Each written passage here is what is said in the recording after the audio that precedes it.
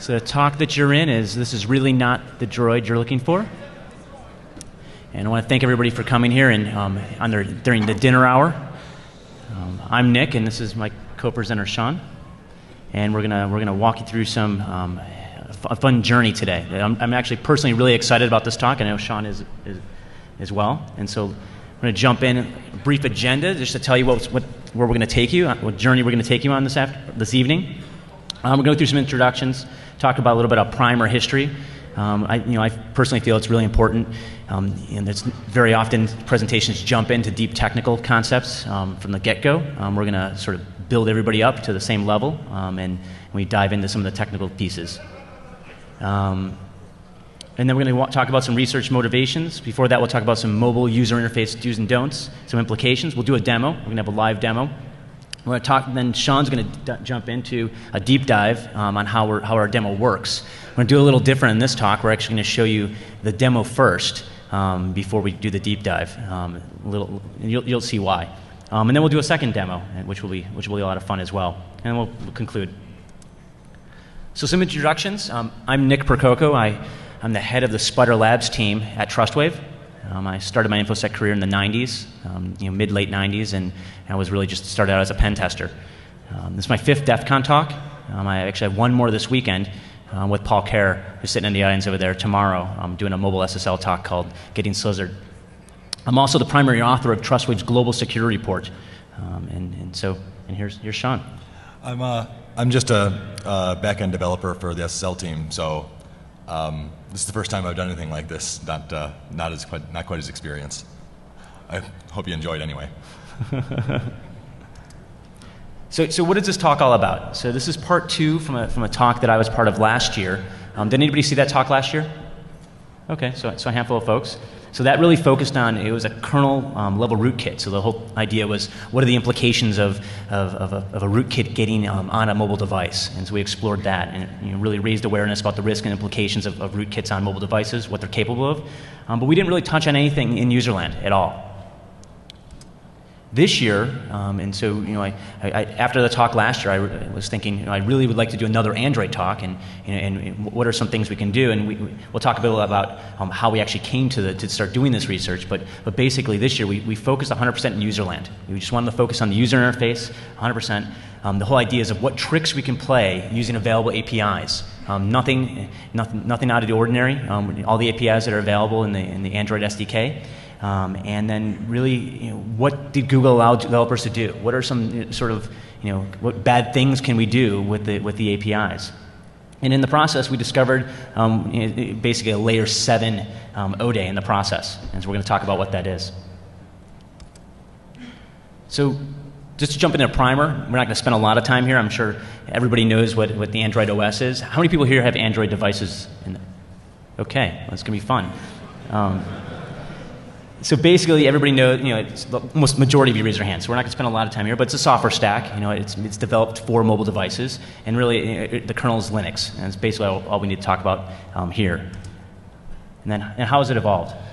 Well, they release probably a new OS version a little more than once a year, and a few years ago is when it really started to get good with 2.1, the donut eclair, and they introduced the slide from right animation that lets them make it seem like you're in the same task even if you're opening different apps, and so that's pretty cool. And then Froyo came out. That one got pretty popular. It was fast and had Flash, which everybody knows is great. And since then, it's been a little tougher for them to get updates. They got Gingerbread, and not so many phones have those. And Honeycomb is just tablet only and closed source. So maybe they'll open that one up. Yeah, and so one thing to note here, just to keep in mind, that we're talking to some other slides. So the percentages we have there is something that Sean, you pulled some stats from on the. It's from Google, the Google stats, and it's a couple weeks out of date, so it might be percentage points off now, but. Yeah, so that's the user population. So just something to keep in mind as well. We're talking about updates. So Google actually develops Android closed inside Google. They don't let you look at the code as they develop it. They don't let you submit patches, and then when they release the new version, then they publish a source sometimes. And there's usually when they do open it, there's a delay anyway. And they give you the stock Android only on a few devices, and usually there's a HTC Sense or other OEM customizations that take a while for them to update, and that's why people aren't getting up on Gingerbread, because it's been taking them a while to update that stuff for the newer versions. And they're trying to fix that and work with the carriers to get them to update, but the carriers say they have really no incentive to try that. So we'll see if the updates get better, and they need to, because people come up with security updates that need to get pushed out. Right. So, what is the Android market? So I'll just take a little bit of this, and basically it's a place where you buy apps. Everybody here in this room, has an Android phone or Android mobile device, tablet or whatever they have, and that's where you get your apps from. Yeah, and unlike some other app stores that check your apps and have to approve them to get in, which can take some time, the Android market does not approve any apps, and when you submit it, they're available immediately, and they don't check that you're not doing anything malicious before they send it out. They can, if they discover that you are, they can take it out of the market and they can remotely delete it from phones, but it's a less proactive approach to protecting the users. One thing that I guess to think about in comparison to Android versus the iOS, Apple devices. I was recently asked, if you were going to have to attack either of those devices, what method would you use? And just sort of interview conversation. And I basically said if I wanted to attack Android users, I would use the marketplace. I would use the Android market. If I wanted to attack iOS users, I'd use a jailbreak vulnerability to go after that user base. And so that's a very different model there as well from an attack vector standpoint. So when you're developing for Android, there are just a few basic building blocks that you really want to use to put your stuff together. The most basic unit of an Android app is the activity. That's just a screen that sits in front of the user. All the UI that you build is in an activity, and you can bundle up some data in an intent and publish that intent that other apps can register that they care about that intent, or that type of intent. And so, for example, if you open up your email client and you click a link, that link is put into an intent by the email client that the Android system sees. Oh, well, I know the app that uses that link, so you open directly in the browser instead of requiring the email client to implement their own WebKit view or something. So that's how they implement their goal of having task-based UI with using different apps. And then if you want to run anything in the background, you have these services. So the app themselves, once you hit the home button or something and you leave your app, it's not continuing to run unless it registers as a service, which doesn't have any UI in it, obviously, but can perform tasks and network I/O and play sounds, I think. But when you want to get the user's attention from the background, your service can receive some information from the network and pop up a notification. That shows up in the top bar, and those are pretty easy to deal with, and that's really the primary way that developers should be getting a user's attention when they're not in focus. So when you're making an app, you want to be simple, consistent, and get the user's attention, because you want them to use your app. They open up your app to do one thing at a time, and really one thing only. So each screen should be focused on one purpose and just do one thing, and it should be obvious what you're doing. Sometimes you're going to be reading a tweet or making a phone call or looking at sports scores. They also be consistent. You don't want to have to re-implement everyone else's functionality in your own app, because then it wouldn't work the same and it wouldn't look the same. So you use other apps to perform the stuff that people are going to be doing in yours, and they'll get back to you with the back button, and if you send them away, then they're going to remember that and come back. So you can see on those images there, that's a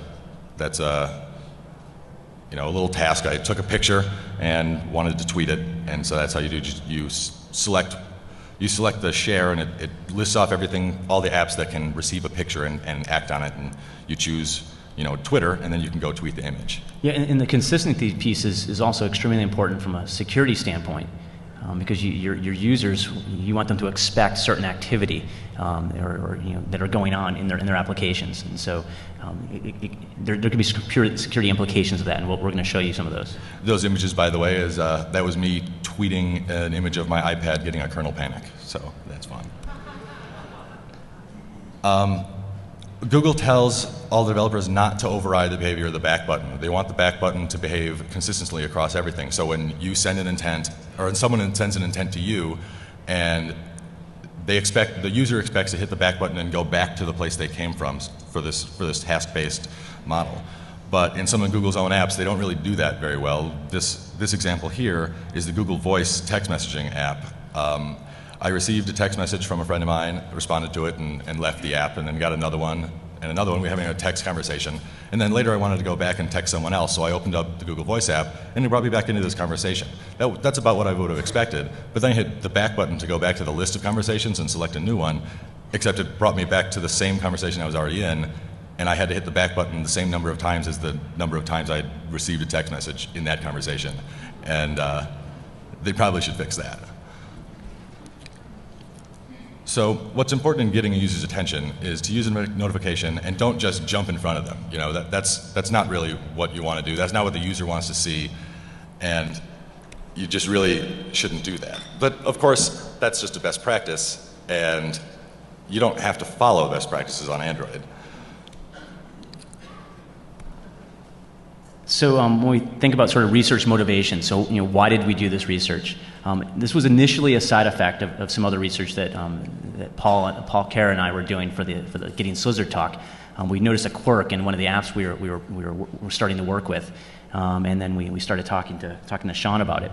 But basically, well, you'll see what we mean when we get further into this presentation. But basically, a lot of research focuses on breaking things. So you want to find some malicious input that's going to cause some bad result. And so the input's malicious, the output's bad, and that's a lot of what happens in our industry. But we wanted to raise the question and sort of go down the path of saying, what can we do by using good building blocks, good things, good tools, approved, valid APIs. And could the output be bad? And so that was really a big driver in the motivation. And then the other piece is that mobile often sacrifices security for screen size. So we're going to show you, when we show you the demo, when you're sitting at your desk and you're sitting and you have a 27-inch screen in front of you and something goes awry from a security standpoint, or some application is having a problem, you can see that and you can recognize it because you're sitting idle. You're just sitting there. You might be eating some Cheetos and surfing the web, but when you have a mobile device, you could be walking down the hall, you could be jumping on a bus, jumping in a cab, boarding a plane. And you glance at your device, sometimes very quickly, and respond to messages. Could be Twitter messages, you could be on Facebook, you could be any place.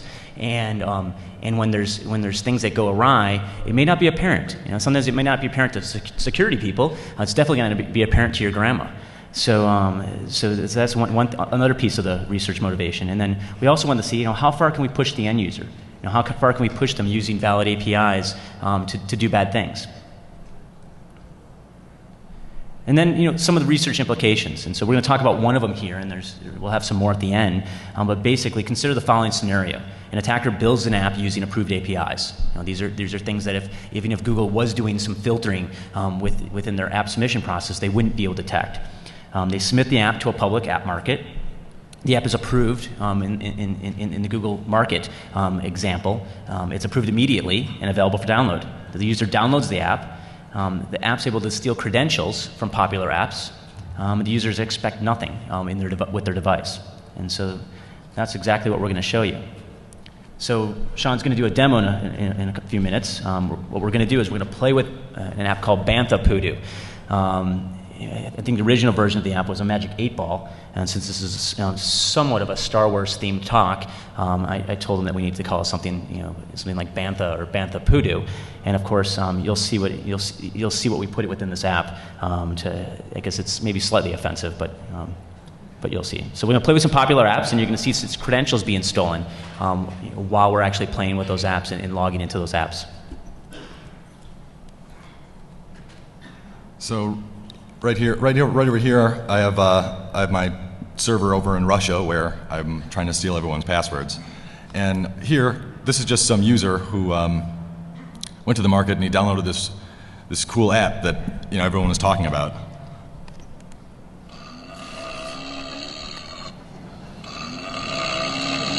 And so you get a kick out of it, and that's a lot of fun. And then you're bored, but. You're bored and you have to get out of there. So, all right, I'm going to go I'm going to go log into Facebook now. And, all right, so Facebook is telling me I have to log in. That's fine.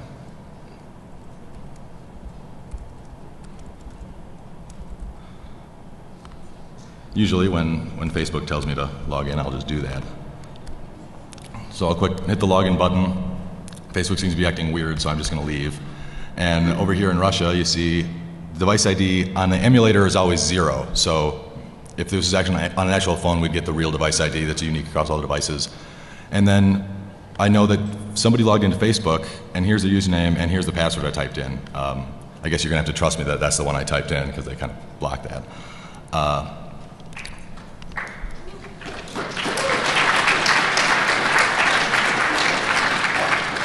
And it's really any app that has a login screen. If they can make it, you can make it too. So jump over here on the email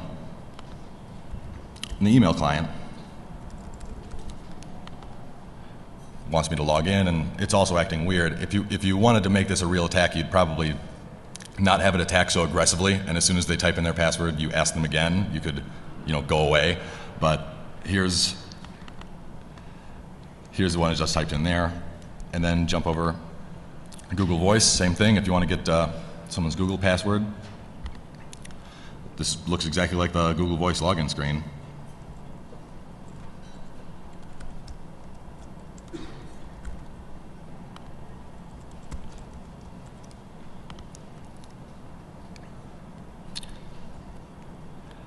And there is that. So any app that wants to let you log in has to ask for your username and password. And if they can do it, then someone else can do it. And the problem is that once the user installed Bantapudu or any other app that's trying to be malicious, it can run in the background and it can know what app is running in the foreground, and it doesn't have to use a notification to get your attention. It can just jump out in front. Yeah, so what we're actually going to do is we're going to do a deep dive. Yeah, I'm going to run through what you have to do to actually do that. It's painfully not complicated, actually. So the first thing is that you need to register the service. You're going to run in the background, and the point is to monitor what's happening on the phone. So you register your service, and you call it org.android.important-system-service. So if the user goes and looks at their running services, they're going to think that's important, and it's from Android, so I'm not going to quit it. And you see here it's using an intent filter that will let it respond to and send some intents. Here, I've set up a receiver that receives the boot completed event. So every time the phone starts up, I receive this and I start the important system service. And that way, I showed you that I opened up Bantapudu and played with it, but you don't have to open it. If you install it and then you go away and your phone restarts or whatever, and your Bantapudu is just sitting in the background, you don't have to actually use it, but it starts up, it's running, and you don't ever need to know. You don't even ever need to know that I'm attacking you.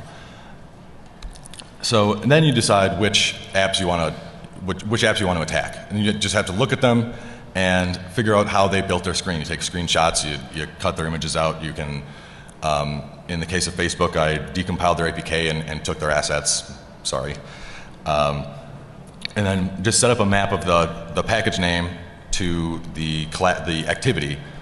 The package name of the app to the activity that you're using to attack it with.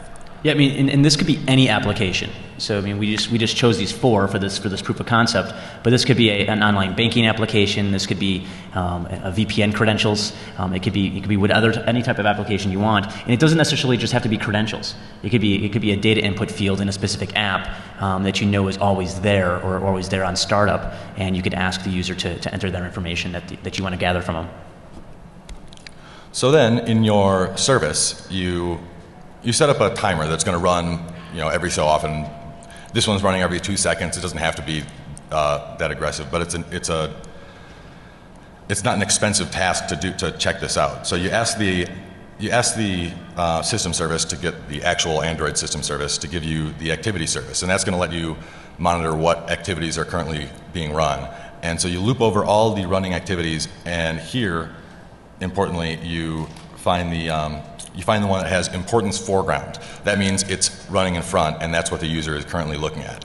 So as soon as you find that one, I build a new intent, and I put the I tell the intent that it's going to be an activity new task. So it knows it's going to pop up a new screen in a different application in a new task. So it's not going to be in the same stack as their actual task.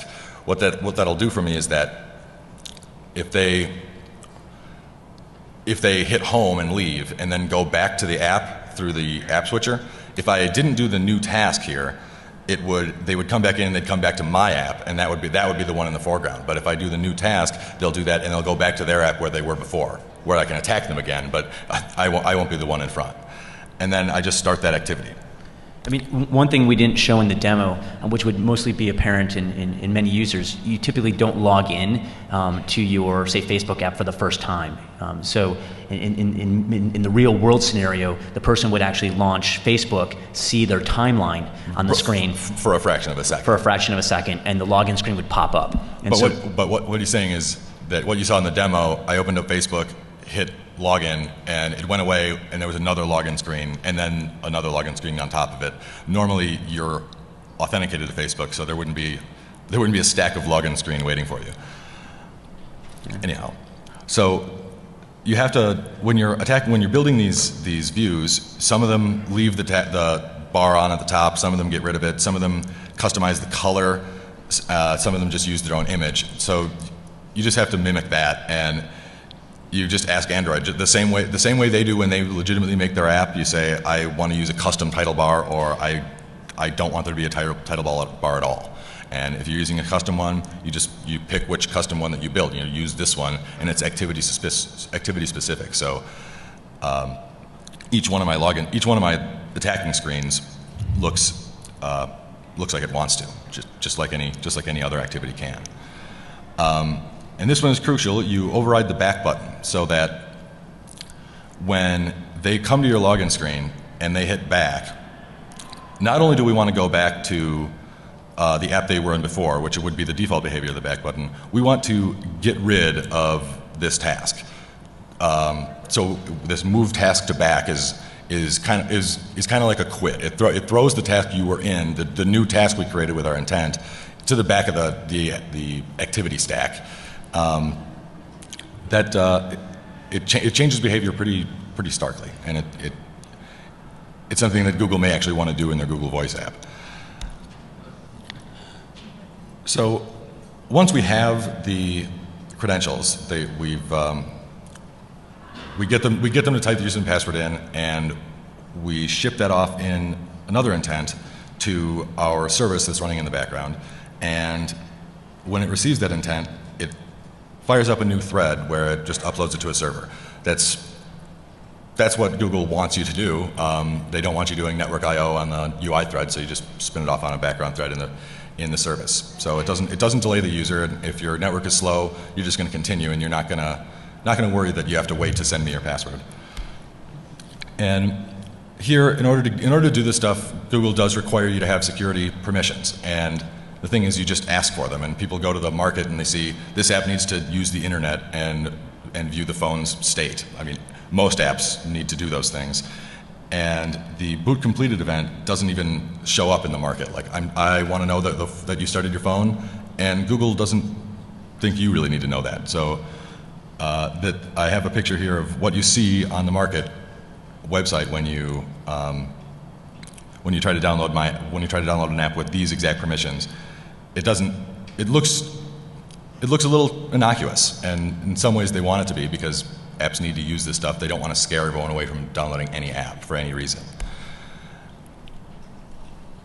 And here in the, I just have a couple more tidbits for you, that sometimes you want to make sure that some of the apps resize the elements on the screen when the keyboard pops up, and some don't. Sometimes the keyboard slides up in front of things.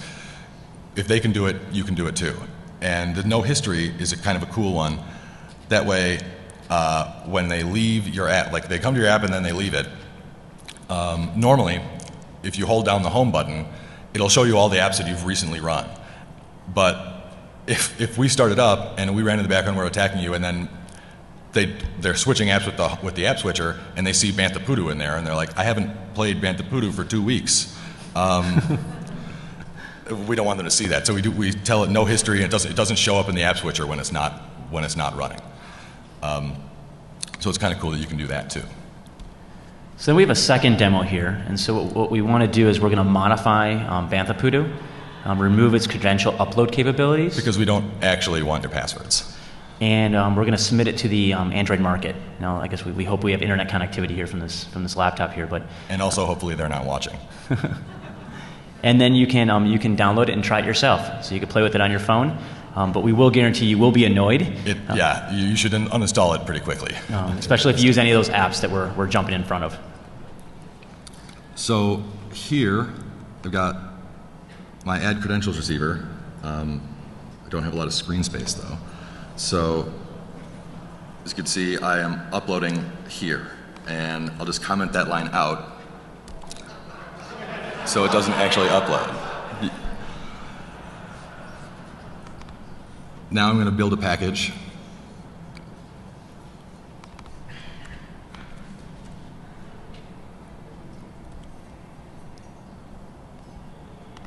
And export it. Like I said, the original version was Magic 8 Ball. I think that's why it's still called that. Yeah. So. Do you want to call it Bantapudu? Yes, I do.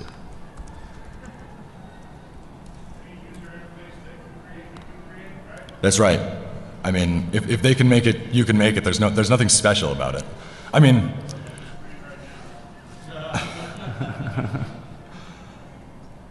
Well, anyhow. So,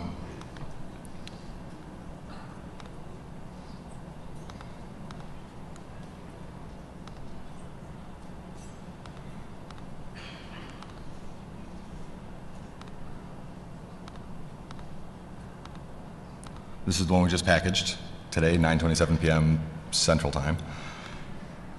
So, if all goes well, everybody in this audience can actually go and download this app. Oh, somebody took my name.